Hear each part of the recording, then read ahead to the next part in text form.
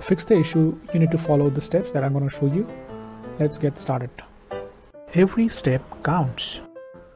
Ensure that you are on the home screen of PS5 and check the top menu for settings on the right side. Click on user and accounts.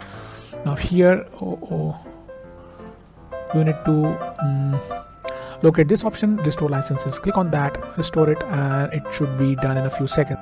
So let's see, check the game data, open settings. After that, select storage. Next, choose console storage. Now select games and apps. Let's consider delete corrupted data. Open settings. Now select storage. Next, choose console storage. Later, select save data and find the corrupted file. The following step involves reboot the database. Open settings. Now select system.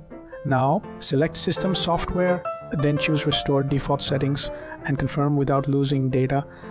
You are good to go. That's it.